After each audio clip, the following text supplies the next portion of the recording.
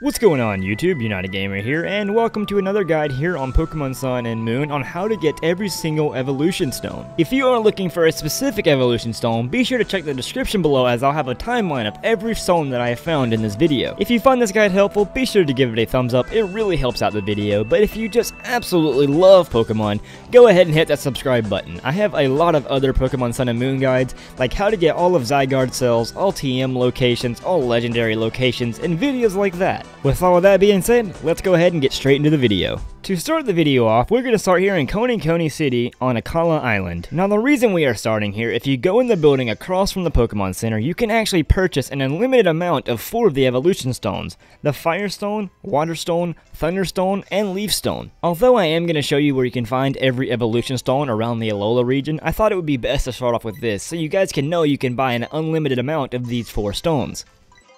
Coming from the Pokemon Center here in Hiahia City on Akala Island, we're going to go down into Diglett's Tunnel. This is to get the Fire Stone. Come down into the left of the cave, past these stairs with your Tauros, and you will get your Fire Stone.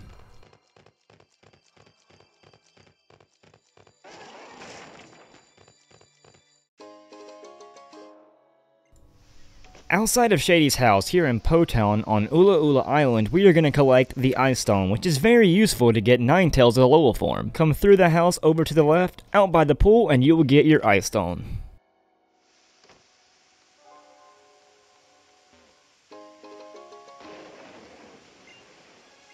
Coming from the Pokemon Center, here on Route 8 of Akala Island, we're going to surf here with Lapras, and under the water, we are going to find the Water Stone.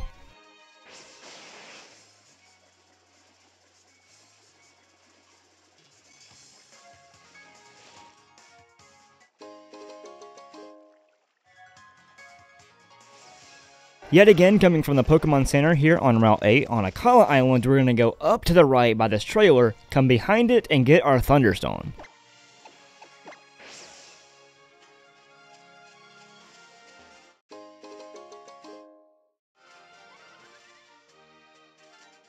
Coming down from Ancient Pony Path here on Pony Island, we're going to detour over to the left to collect our Shiny Stone. Coming from the left of Route 13 here on Ula Ula Island, we're going to go by the water hole to get the Moonstone.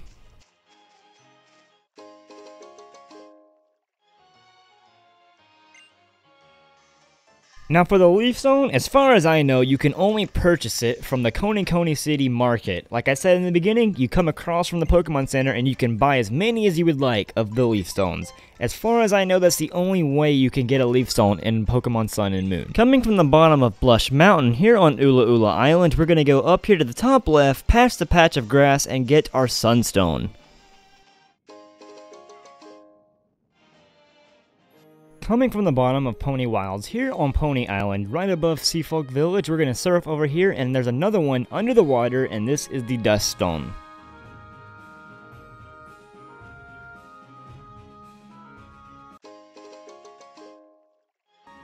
Now for the very last evolution stone here on the list, the Dawn Stone. This has to be after the game, after you have defeated the Elite Four and become the Alola region champion. Coming from the bottom of Route 2 here on Melly Island, you want to walk inside his house and talk to Guzma. He's going to ask you to relocate over to Howoli's beachfront. Do as he says and go over there, but make sure you heal up before that because you are going to have to battle him.